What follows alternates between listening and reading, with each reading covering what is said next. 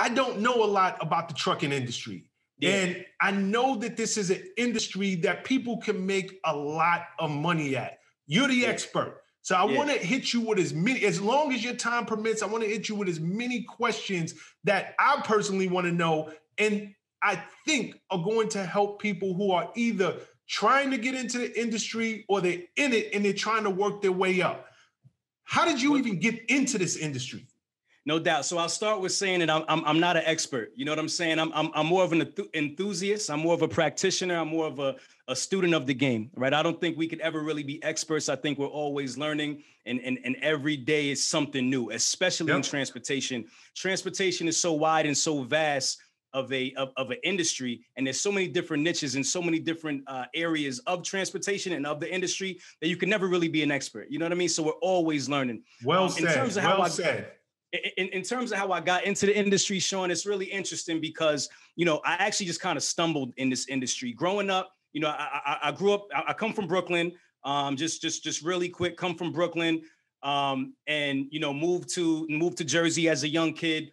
And growing up, I wanted to be a rapper, right? That was my thing. So when I used to see truckers or anything regarding a truck, there was really nobody that looked like me or nothing that inspired me there to make me want to say, hey, man, I want to do that when I grow up or whatever the case may be. I didn't feel like there was a place for me there.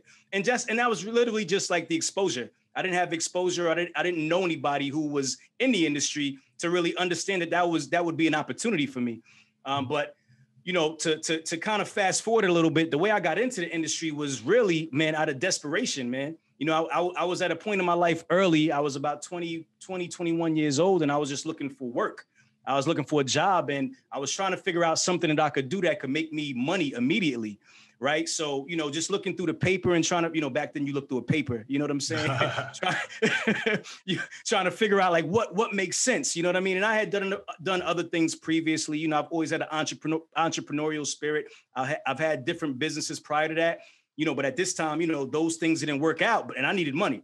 So I looked through and I found, hey, man, get your CDL. You can make 50,000. You can make 75,000. You can make, this amount of money. And there was plenty of jobs, plenty of opportunities. So I'm like, man, this sounds like it makes sense. So at this time, I'm literally like on unemployment, right? So where I was at, they were actually paying for people to go to truck driving school. So although it was something that was foreign to me, I was like, man, hey, man, if I could, do this thing, drive a truck, it seems easy enough. I can get into this industry and I can make some decent money for myself. So I did that. I went to truck driving school. That in itself was an experience because it was just something new. I had to learn how to shift the gears. At this time, I didn't even know how to drive a manual car, right? I still was driving the automatic. So I had to learn, the different speeds of the gears. You got 10-speed truck, 13-speed. So, you have to learn. It's a full learning curve, right? So I did that. This trucking school probably took about, and forgive me if I'm wrong, because this was a while ago, but it probably was about maybe 6 weeks, right? 6 weeks for the course, and after that, you have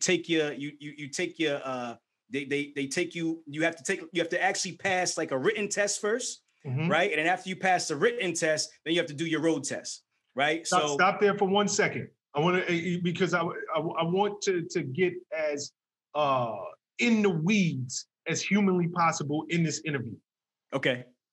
Number one, you said you were on unemployment and this course was offered for free. Do you know if these courses are still offered for free or if it was just during the time that you took it? And then secondly, you said it was how long was it? A 6-week class or 6 months?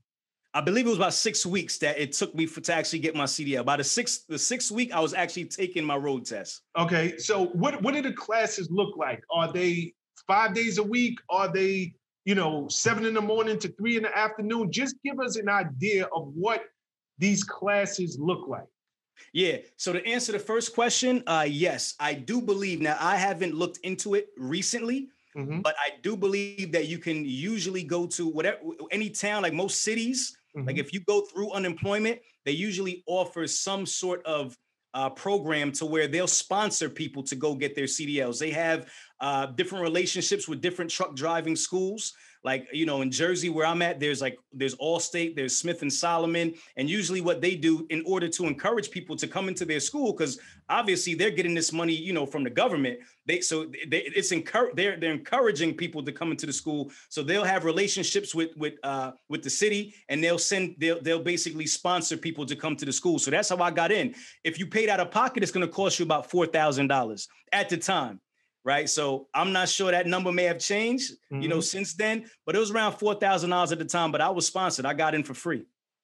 Wow. In terms of the time period, it took, I believe it was a daily course for 6 weeks. I believe I was there every day, maybe 3 or 4 days out of the week. Maybe we had one day off, but for the most part, it was every day during the week for about 6 weeks. So they take you through different steps. Like the first couple of weeks, you go through the written portion, right? You learn how to do like your logs, right? So like you're in a classroom.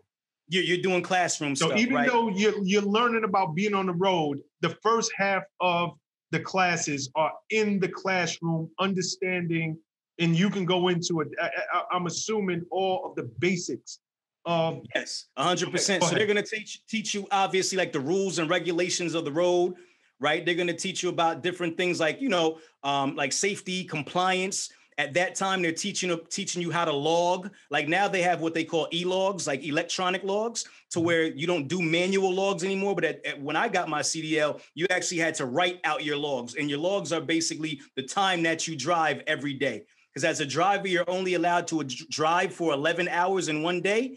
And you're allowed to drive and work combination 11 hours and 14 hours of on duty. So you can't have a work day longer than 14 hours. So every day you have to log those days, because if you get pulled over, right, the Department of Transportation, they're going to want to see your logs, and they want to make sure you're not driving illegally. So that's one of the most important aspects of driving. You have to know how to log your time. But now, you know, obviously it's almost 20 years later. Everything is automated. Everything is, you know, computers and technology. Now you do all that on a computer, and you have to, you know, show the police officer your e-logs, and they can look through it the same exact way. So yeah, they're teaching you all the fundamentals and all the things that you're going to need kind of behind the seat, outside of the driving, before you actually go out there and actually drive. So during that time, we're learning that, and then you have to actually take a test, right?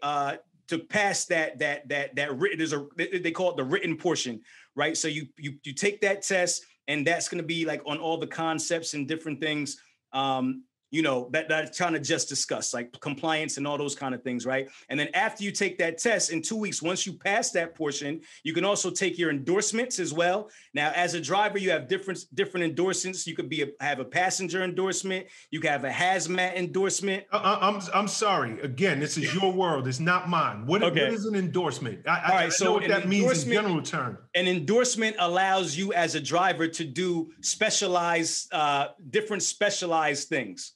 Right. So you could have your CDL. So to break it down, the top CDL you could have is a CDL Class A. Right. That Class A is the top type of license you could have. Right. That allows you to drive a tractor trailer and anything below it. Right. So if you have a CDL Class A, you could drive a tractor trailer, any combination vehicle. Right. You could also drive things like dump trucks. You can drive like waste management trucks. And you can drive all the way down to straight trucks, box trucks, whatever you want to drive, right? Stay there for 1 second. Is there more required of you? Is there more schooling? Is it more money? Like, in order to get that Class A, is it more required of you in terms of the schooling for you to get that Class A? No, so it depends on what you go to school for. So some people go to school to get their Class B, right? Your Class B is like if you want to be a bus driver. So you don't have to get your Class A, but if you get your Class A, it covers everything, right? So I always advise people, if you're going to get a CDL, you might as well get the Class A, because that'll allow you to drive any type of vehicle, right? Now, what the endorsements are those are add-ons, right? So what the endorsement does, and basically what you have to do is you have to take specific tests, written tests, in order to get those endorsements. So for example, hazmat. Right? A hazmat endorsement allows you to haul chemicals, right? Things that are corrosive, right? Things that, you know, can poison you, right? So that's a written portion that you have to pass because it shows that you understand what the placards are and the different compliance that goes into hauling hazardous material, right? So that's the hazmat endorsement. You could also get your passenger endorsement, right? So now your passenger endorsement allows you to carry people, right? Drive a bus, right? Then you have doubles, you have triples. So a lot of times you'll see tractor trailers on the road, you'll see one trailer. If you get your doubles and your triples, now you can have a trailer and you can have 2 trailers hooked up, or sometimes 3 trailers hooked up.